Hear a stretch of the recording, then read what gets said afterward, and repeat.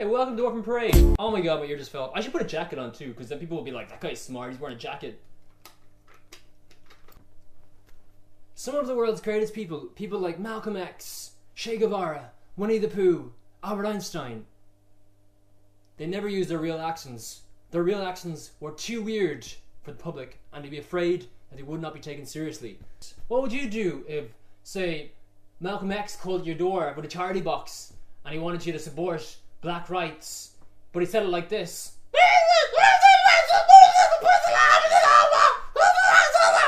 What would you say? So they paid voice actors.